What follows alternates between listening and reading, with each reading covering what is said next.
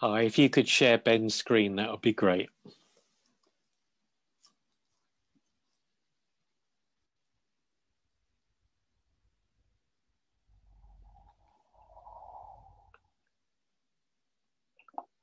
Hi, Ben. If you hit it, get back to the beginning, that'd be brilliant. Here we go. That's a very quick drawing that I did for a project that I'm doing in London. I don't know how to get off the screen. Sorry, guys.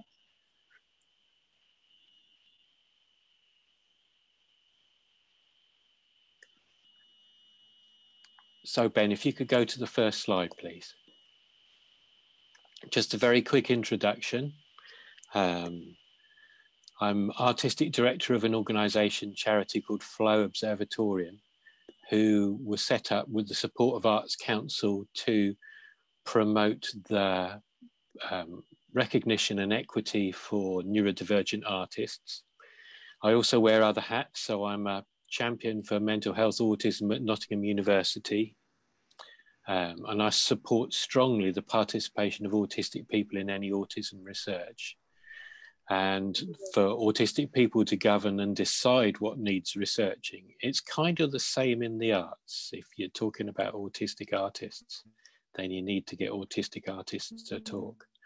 I'm also an artist, whatever that means. I've had a varied career, which I'll show you in a minute. But as important as anything else, I'm an autistic person too. Next one.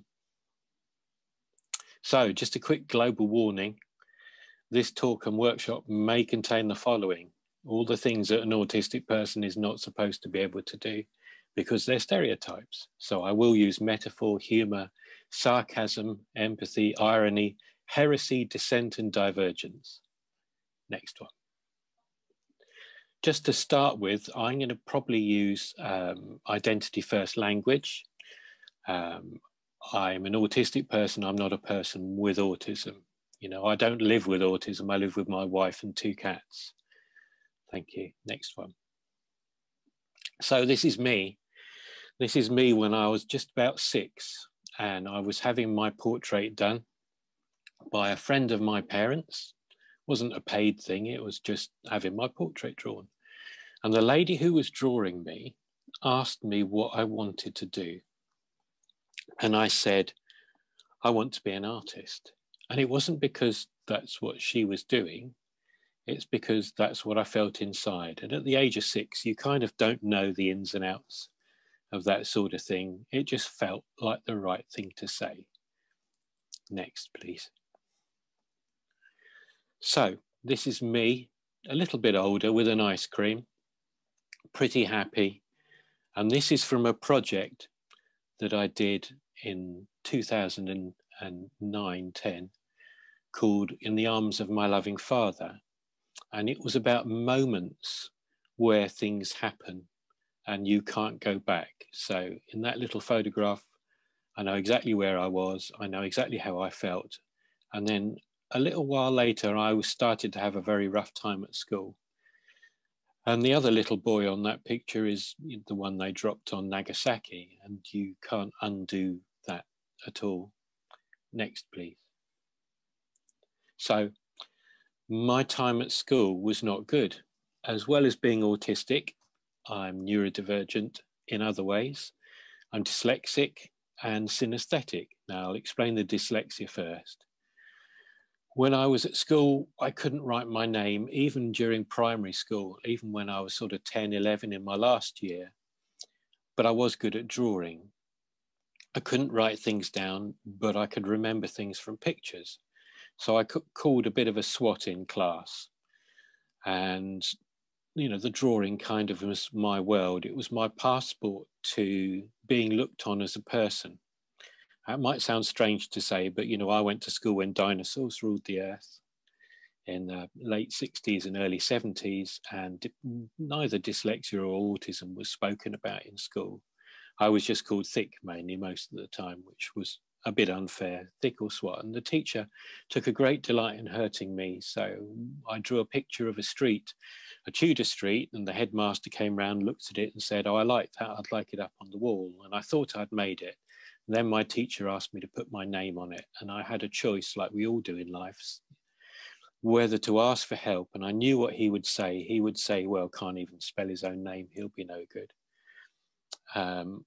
So I just guessed it, did it, handed it to him. He held it up in front of the class and tore it up and said, you'll never be anything because you can't even spell your own name. And that stopped me from going to art college 8, 9 years later. I did an alternative, but this is actually my pen from school. And it's not that I don't like writing, and it's not that I don't like poetry or reading, all the traditional things that you're not supposed to be able to do as a dyslexic. I just find it tough. And to pick a pen up, whether that's to write something now or to write something then, this is how it feels. Next one, please. I draw. So when I left school, my degree and my university time was about geology and paleontology. I'm very interested in time. I feel time passing. I feel it synesthetically, but we'll come on to that in a minute. So it was natural to go and do geology. I have a very inquiring mind. I want to know what's above me, what's around me, history, time. So when I left university, I became the artist that I wanted to be. Not till many years later, but I did start drawing. This was a drawing portrait. It's one of the only portraits I've ever drawn. And I stopped after I finished the eyes. Next, please. This is a little bit out of sequence, but it's important. I mentioned about synesthesia, and Tony, one of the audience, will know about this, what I did here. Synesthetic persons feel cross modalities of experience in their head. So I can smell something but see color. I can taste something and feel feelings, or I can touch time. The most common synesthesia is seeing words in colors, but I don't, because being dyslexic, I don't see words. Yellow is the most awful color for me. Can't stand it. It makes me feel very frightened, very scared. And it's not like a code. It's not every yellow will do this. You know, synesthesia is not like that. And this was a piece of artwork I went round sticking over the signs on the railway stations where it says, please keep behind the yellow line until the train has stopped. There were two versions. There was pain and rain. Yep, I'm a very naughty, heretical person who likes putting things in public. But it's yellow, like the signs, and, you know, it just makes me feel unwell. Next, please. I was actually artist in resident for a rail company, and that mischievous, naughty behaviour of mine produced this. This is in the Southern Railway timetable from 2008, May timetable. And kind of working with one of the people who did the timetables, I sneaked this word in, and it's in the margin. It's very small, and I wanted to put it in there because I feel like I'm a marginalized artist, and it's my dream, and always has been my dream, like I said, from 6, to be that artist I wanted to be. Didn't go down too well. They printed 106,000. And someone commented, I believe I was told, that it looked like a spelling mistake. So that made my day. Next, please. I've done some pretty odd things. And this is one of those things. I was asked to document the disability arts in the Southeast region for London 2012, and I said in one condition, and that I can turn it all into geological metaphor. So for 4 and a bit years, I wrote everything down I did every day and ended up with 2 million minutes worth of notes. But those notes were written in geological format, so they were diagrammatic. And I put the whole lot together, and I worked out things that were the same, correlated it, made a complete geological history, and this is the resultant map. So that's 2 million minutes of my life. And it spawned a couple of other projects. You know, I always knew my geology training would come in useful. And I think it's very important that artists draw on every and any part of their life. You know, actually, I don't know if I'm a scientist who likes drawing or an artist who likes science, but does that really matter? You know, often as autistic people as well, we like to do things, and I will say obsessively, but in reality, we like to do things well. And there's little difference between a 6-year-old who starts finding fossils and wants to find more. When you're 15 and, you know, it kind of rules your life and you go looking for fossils everywhere and do things really well, you're called obsessed. But at the age of 30, if you're a professor out the back of a museum, you're called an expert. You know, and a lot of people have had their interests, and I don't call them special interests. I hate that term. I call them intense interests. And you can use them as a catalyst for making art. There's several art science projects I've done. I made music from supernovas with a cosmology unit at one university, and I was lucky to be artist in resident at the Autism Research Centre in Cambridge too, where I made music from supernova, from MRI machines, and wrote a whole volume of poetry about my engagement with researchers. Next one, please. This is a photograph I took at the Royal Academy. I was lucky to work with this architecture, and also the Royal Academy wanted me to join in with this festival. And because of my synesthesia, I sometimes see inanimate objects as people. So I have a rare synesthesia, personification synesthesia. And this chair I take everywhere with me sometimes. And it acts as an interface between myself and spaces I'm in. So I use it to gauge the room, as it were. And this is one of the photographs from a day's festival at the Royal Academy. I took them beforehand and then made artwork live. Next one, please. Also with my synesthesia, I can see things that other people can't. So the world around me is full of shapes, feelings, and objects and time that others cannot see. And this was for a brief project where I did a monument to the unseen autistic person. Because often as autistic people, we mask, we camouflage, and to make ourselves average, to make ourselves normal, to make ourselves unobtrusible, unseen, inobtrusive, so we don't get hurt. Because, you know, the bits that happen to me at school stay with you. And one thing we need to do is to change the way autistic, neurodivergent, and disabled people are seen, so the attitudes change, so we don't load up our next generations of kids with rucksacks of rocks that will weigh them down in their future. Especially at this time, you know, mental health is really important. Next one, please. I did a couple of projects for London 2012, one of which, and I like socially engaged artwork. I like working with people. Now you might think, well, that goes against the stereotype of an autistic person who doesn't like people and wants to stay indoors every day. Well, there you go. It's a stereotype, so it's not true. I like seeing the reactions of people. I once walked into Pallant House. This is probably giving the game away. I like Pallant House. I've done a fair bit of work with them as an outsider artist. And I had a show in there which showed a mapping project, which led to something else, which led to something else. And I like leaving things places. So I walked in there and I put a book on the floor in one of the galleries, and I put tape around it and some cones. And I just heard this old lady walk over and look at it and say, oh, this must be modern art then. I also put a load of printed words swept under their carpet, and I don't know whether they found them yet. But an artist should be cheeky, an artist should be raw, an artist should challenge. Now, this was for a project where I was commissioned by Parliament to lead on the social engagement for the Magna Carta celebrations, and it was a digital project where we worked with the archives and the portrait gallery, etc. Now, it was commissioned by Parliament, not government. There's a big difference there. Use your vote. And we had a website app where people could, you know, tune into exactly where they were and find out who the streets around them were named after.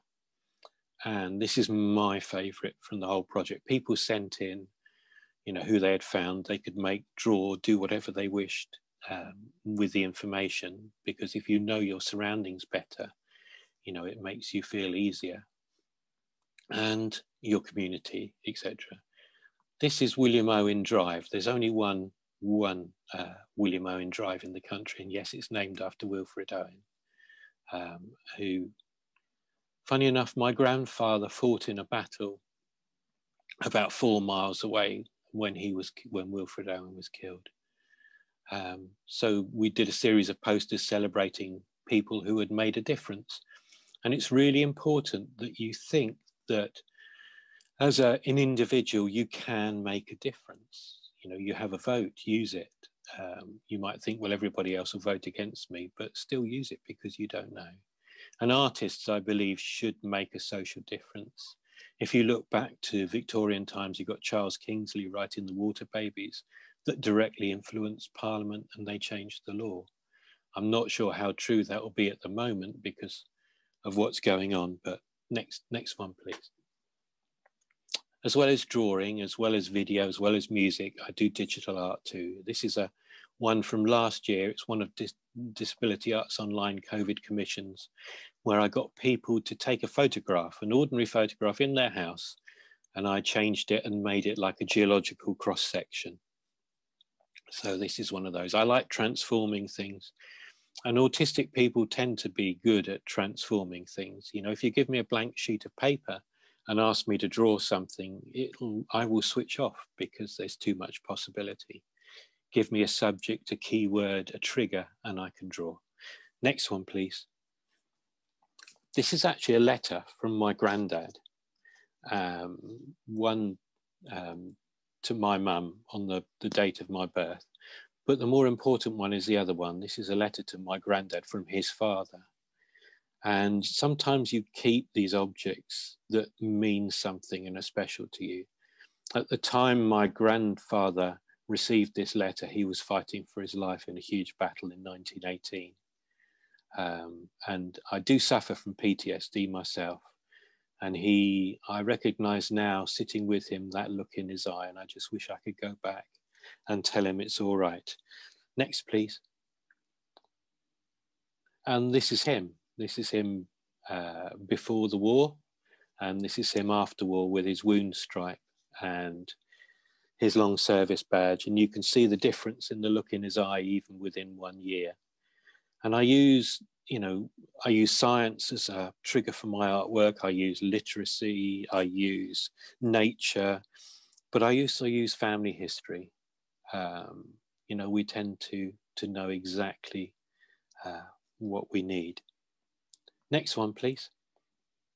Just the last couple. In the last year or so, I've been working on a project you can find on Twitter called Corvids.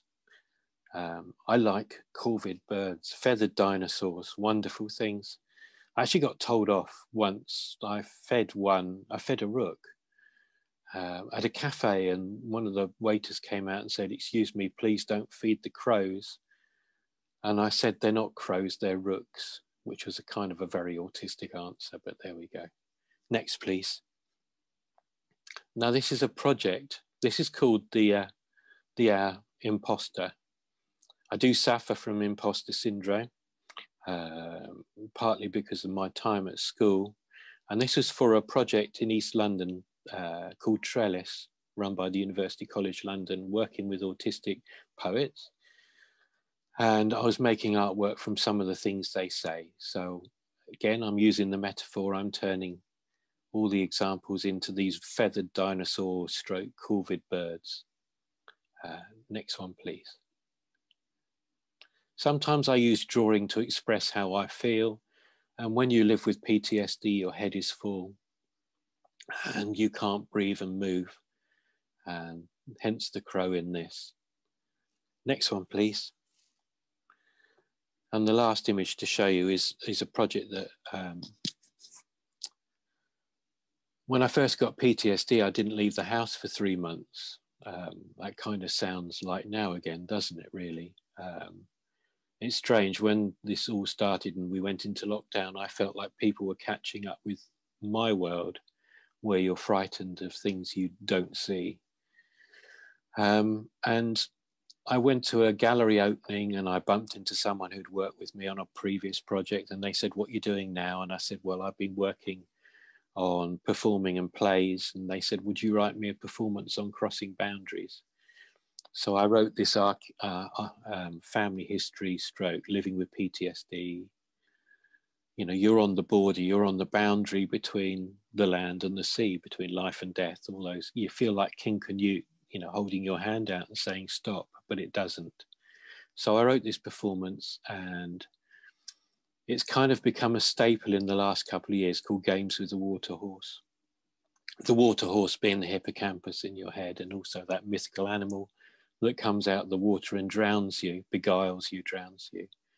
And I first performed that actually in front of one of the people here in Venice for Venice Agendas, and then at Turner Contemporary. And now I perform it once or twice a year, except last year, where I haven't been allowed out. But we use everything we can to create and make artwork from. So I'm just going to leave you with a short poem. So next one, please. So, you know, I've said all the way through that I'm autistic.